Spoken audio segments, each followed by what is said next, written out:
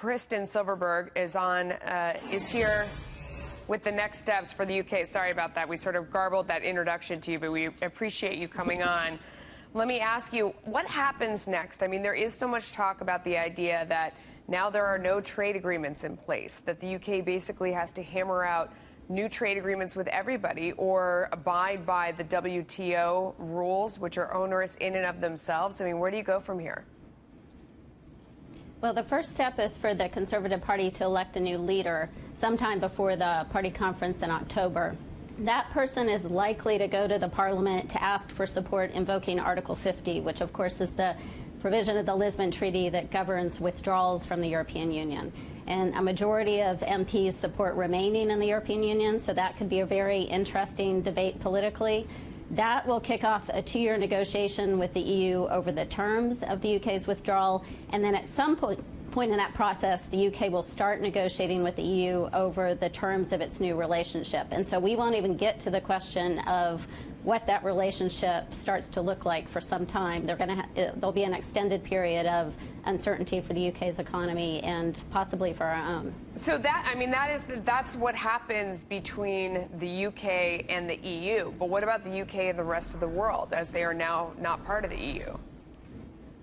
Well, it depends in part on what relationship they negotiate with the EU. So one option is the Norwegian model, which gives them access to the EU's single market and lots of other things, but it requires their agreement to open immigration from the EU. Alternatively, if they go with something like a free trade agreement with the EU, they would be forced to separately negotiate free trade agreements with everyone else. With the U.S. possibly, with Canada, Australia, China, right. India, and so on.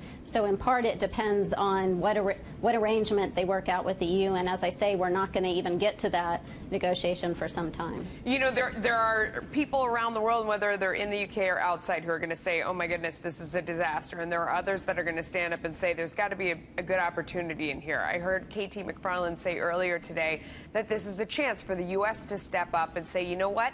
Let's form an even closer relationship. Let's really move together in this process. We want to be there for you. We want to make this easier for you, and to really step in, as opposed to, you know, before where, you know, President Obama stood at that news conference and said you're going to have to get in the back of the queue. Now that it's happened, isn't there an opportunity for America to forge a very powerful alliance with our most natural ally? I think we should do that, absolutely. I think it's very important, especially in light of the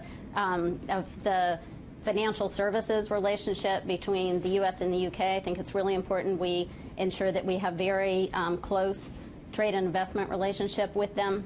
But I think we have to be realistic about the costs we're paying as well. We are going to miss the UK's voice in Brussels. There's no question about it.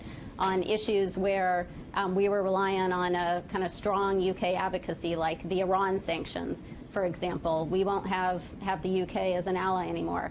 On some regulatory and economic questions, they were among our most like-minded in terms of making Brussels sort of more classically liberal, more free market.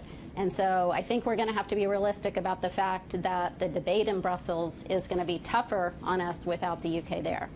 Interesting point of view. Kristen Silverberg, thank you so much, Ambassador. We appreciate your time. David.